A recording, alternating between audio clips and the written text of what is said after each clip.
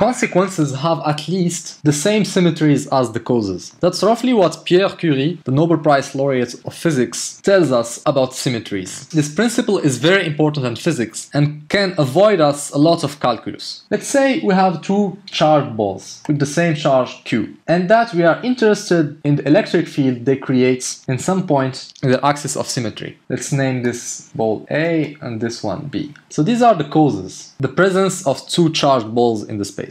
The consequence would be the creation of some electric field here. And what the symmetry principle tells us is that if we want to calculate EB, for example, we only need to calculate EA. So if EA is the field created in this point M by the charged ball A, we know for sure that EB will be the exact symmetric of EA and M by the axis delta. So if we manage to calculate EA, we don't need to do further calculations to have EB. We only rely on symmetries to have the rest. And this principle can even go beyond normal symmetry. It can also cover anti-symmetry. So if the ball B is negatively charged, so the opposite of charge A, the field created in M by B would be the anti-symmetric by delta of EA. So it would be now the opposites of the previous vector. We can illustrate this principle even beyond the simple example of two balls. So imagine we are given a charged cylinder. This charged cylinder is the cause. The cause of what? Of the presence